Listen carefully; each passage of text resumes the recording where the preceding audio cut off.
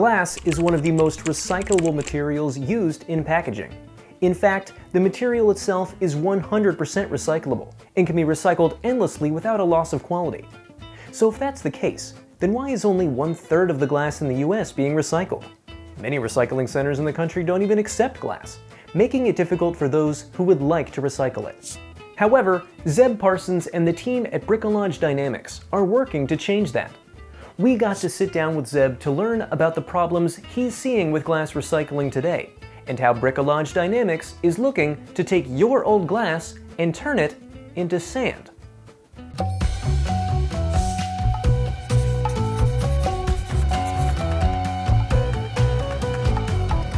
So if you were to summarize the problem, for people who don't know, why is glass a problem? I would say one of the biggest problems is single stream recycling, so collecting everything into one bin. You'll typically see glass being the first recyclable cut because it breaks and it contaminates the big money makers like the metal and the cardboard. And so it's hard to then sort out. It's rough on the sorting equipment too. These recovery facilities, they're not in the business of, a lot of them are private and they're not in the business of losing money. For that, and because there's not been a very robust in market in a lot of locations. So what makes you different from your typical material recovery facility? Well, I'm hedging my bets on the United States is going to switch. We switched to single stream recycling back in, I want to say, the 80s, 90s.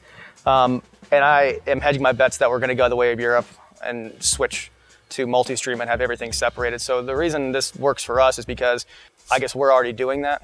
I think our households probably aren't consciously thinking about the fact that they're participating in multi-stream recycling, but by keeping glass separate from the household to us being the processor, it allows us to, we don't care if the glass breaks, our contamination rates are next to nothing. We don't have to worry about the plastic or the cardboard or the metal. So it really kind of simplifies the supply chain. And it also works for us because we're vertically integrated. So usually in recycling, you'll have one entity that just collects and transports and then one entity that processes. And so we do both, which I think kind of allows us to pivot a little faster and keep up with kind of the changing market conditions. So you collect and you process. Can you tell us a little bit about how you collect and the different types of sources that you collect from? Yeah, so we collect from commercial customers and residential customers. Residential straightforward, that's just probably mostly single family households. We do a few apartments.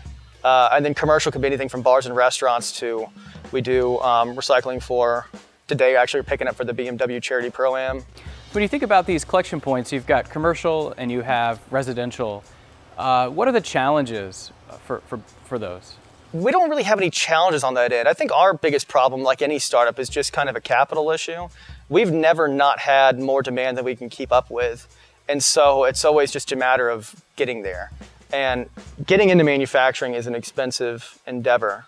And so it's always interesting, the first time we raise money, even the people we raise it through, they're like, yeah, it's kind of you have a reverse issue, because most people try to raise money to then find the business, go into sales and drum it up and then bring it all in. And for us, it's just always just trying to raise some capital to get there. So as far as our customers go, it's just a matter of having the processing equipment and the trucks and things to be able to facilitate their recycling efforts.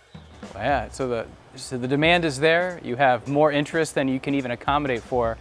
So that's on the collection end. So on the processing end, can you tell us about the different types of products that you make? Yeah, so initially everything comes in, bottles, broken bottles.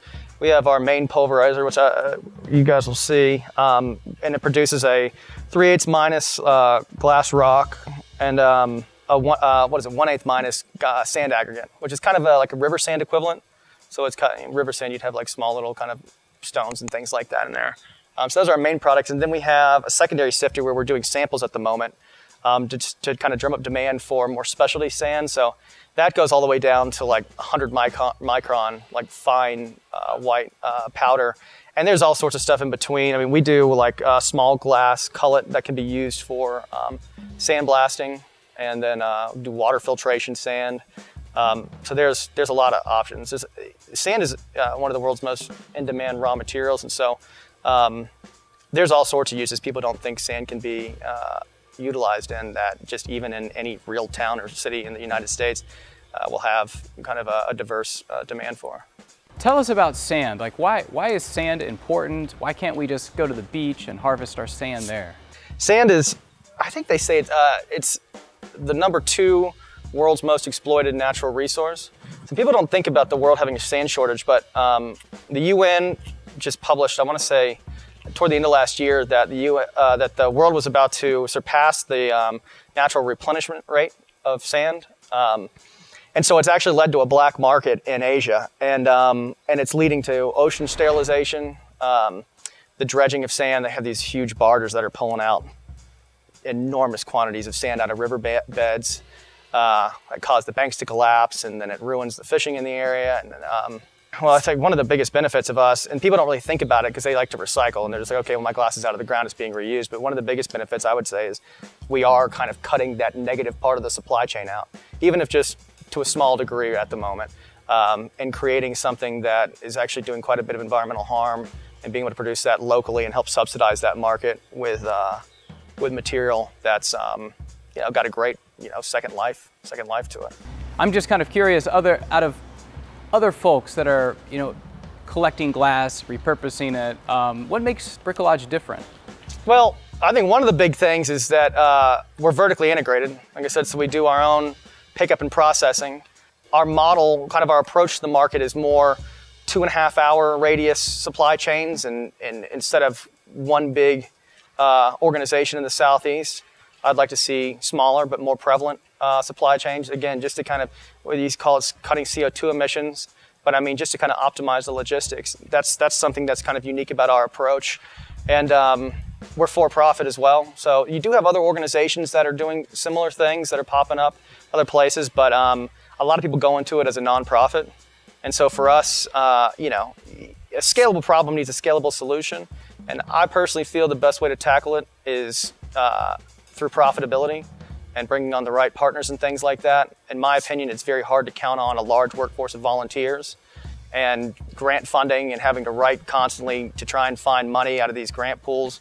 I didn't really want to live that way, and so I decided that we were going to go and make it work and make some money at the same time. Another question is on the collection side. I mean, you're collecting all types of glass and all types of interesting things, working for all different types of companies as well. Do you ever find anything interesting in the things that you collect? We find old glass from time to time, usually from just random households. It's never like somebody calls. I don't understand why people get rid of it, because it's just, I don't know, some really interesting old medicine bottles and Pepsi bottles, Coke bottles, and things like that. And then we get quite a bit of crystal as well, Pyrex, some really beautiful Waterford pieces, Polish crystal. And so that kind of stuff we try to separate out and make sure that, eventually, I think we're going to start selling that separately down the road, but give that a separate life, because I don't really have the heart to break it. I never thought I would end up in glass recycling, personally. It's interesting kind of the way the world takes you sometimes, best made plans. So yeah, it's interesting. I at one point thought I was going to be in the corporate world for ever and ever, and not working out of my basement for a number of years. But it's interesting what you kind of find along the way, and say yes to different opportunities, what can kind of happen down the road.